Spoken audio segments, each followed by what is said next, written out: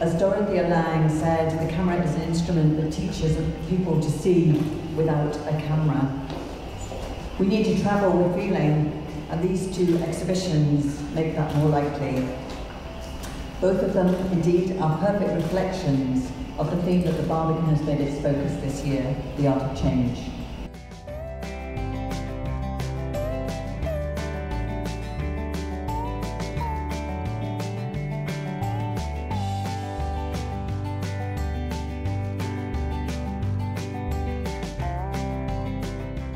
Dorothea Lange was one of the most important and influential photographers of the 20th century. A pioneering social documentarian, she was a prominent advocate of the power of photography to effect change, using her camera as a beautiful tool to expose what she saw as society's injustices and inequalities.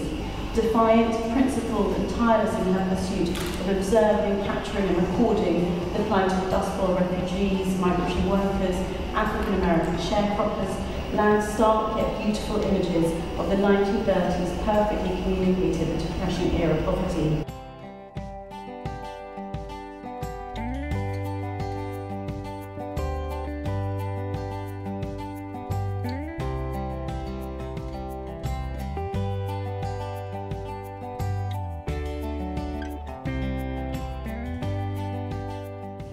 While the world has changed dramatically over the last 80 years, much of what concerned and interested Lange, both photographically and socially, is just as relevant today.